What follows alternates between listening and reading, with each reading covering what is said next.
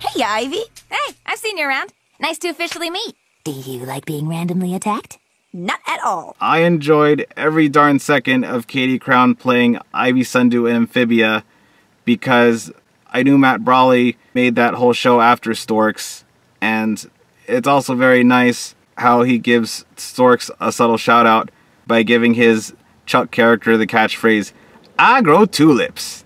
Mom, you have anything you want to say to the camera about Katie Crown? I thought she did a good job in Storks. And Amphibia? And Amphibia, yeah. And I'm glad she got to do those roles and helped with her career. Are you surprised at her for making it this far? No.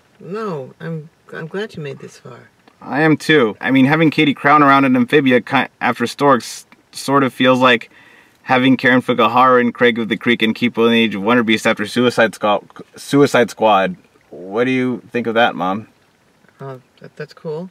I think it's cool too. Yeah. Your hair's pretty. I know. And it's also nice that Karen Fukuhara got a Star Meter Award for The Boys before her 30th birthday. Yeah. If more movies follow Stork's example the way the Sonic movie 2 did, then I truly believe that if the main voice actors of the SpongeBob SquarePants movie, or the Rugrats movie, or the Simpsons movie, or the Powerpuff Girls movie, or the Wild Thornberrys movie, or the My Little Pony movie want to seek any new big roles in other theatrical films, live action or animated, then they should definitely do that and follow Katie Crown's example, especially because I'm sure Katie Crown could use her connections with Storks to help any other main cast member of Amphibia get to a big movie role in live action or animation if they want. I mean, sure, Brenda Song, Anna Kana, and Haley Tju are already known for plenty of live acting credits, but I'm sure that if they could seek out other new animated film roles or even live action film roles, they'd love to have a very big role like Katie Crown already had in Storks. I'm rooting for you, Justin Felbinger. I also hope that Sprig Planter can one day soon have his voice actor snag a miraculous lead role in an animated film, a miraculous opportunity like Ivy Sundu's actor got to do in Storks 3 years before Amphibia. Mm-hmm. Oh my gosh, Storks won a truly moving picture award from Heartland Film. And Brian Truitt from USA Today, he's the one who said Storks delivers for all ages. That is exactly why I believe Warner Brothers Animation, the Warner Animation Group, should really make more animated films like this more often. I'd love to see Warner Brothers Animation. I want to see the Warner Animation Group make more movies that aren't related to Looney Tunes or DC Super Pets or the Lego movies. I mean, it's kind of obvious with the Lego Ninjago short that the Lego movie franchise was already eclipsing the possible popularity of Storks in the 5-year period which made Storks a victim of unfortunate circumstance. The 5-year period between the Lego movie and the Lego movie 2, second part. And, you know, some voice actors from SpongeBob have also had The Simpsons have also had other great live-action roles in other productions. Like, I know Thomas F. Wilson from the Back to the Future trilogy. Clancy Brown has had a lot of great roles in movies such as Starship Troopers, The Pathfinder, and yes, even The Shawshank Redemption of all films. So, if it's possible for them, it's definitely possible for everyone else in the main cast of SpongeBob SquarePants, The Simpsons, Rugrats, The Wild Thornberrys, or Bob's Burgers to audition for main characters in animated movies and work with other celebrity voice actors who are more famous than they are and get the same experience that Ivy Sundu had playing Tulip and Storks. That's why I want to see an animated film soon with Sprig Planter's Justin Felbinger playing the lead boy, especially after he got famous for his Sprig Planter character wearing a coronavirus mask in Season 3 of Amphibia when he didn't need to. Nice dog. Nice dog.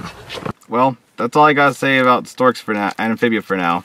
Mom, do you also agree with me that voice actors can be just as marketable names as celebrities known for on-camera work who are more famous than they are?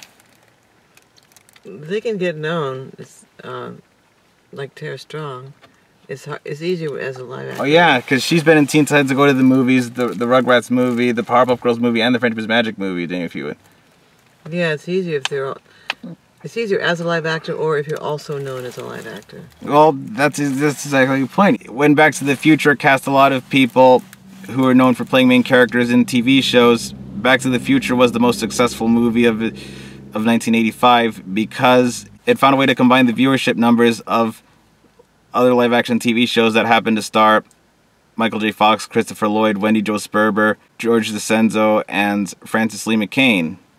So, any animated film that wants to cast voice actors to play the lead roles like Storks just did with Katie Crown can certainly follow the same casting and marketing strategy in the animated equivalent of that. That's why, if I could, I would make an animated film where I could let Tara Strong play the lead role, or better yet, Ashley Ball, who managed to play lead roles in Frenchman's Magic and Littlest Pet Shop before she was 30 years old. I'm sure she was very proud of having both of those Hasbro series going for her before she turned 30. And Ashley Ball has a very cool, energetic voice in a different way than Katie Crown that would certainly makes her A-list material for me to want to cast her to play the lead in at least 3 animated movies that I write in the near future. So what do you say, Mom? Do you think it's possible for the main voice actors of the Powerpuff Girls or Frenchman's Magic or SpongeBob SquarePants or The Simpsons to have big roles in other animated films if I help them get there, or do it on their own if they seek out other live-action credits like Clancy Brown and Thomas F. Wilson have done? It's certainly possible, yeah. Glad to hear it. Thank you for watching this video until the end.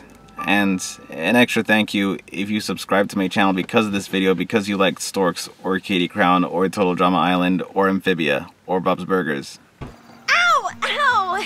Rope burn on my tongue! Okay, Gromfest starts in 12 weeks and 3 days, and I am so going to make it.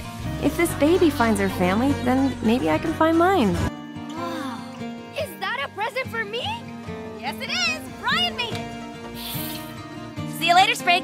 But you won't see me.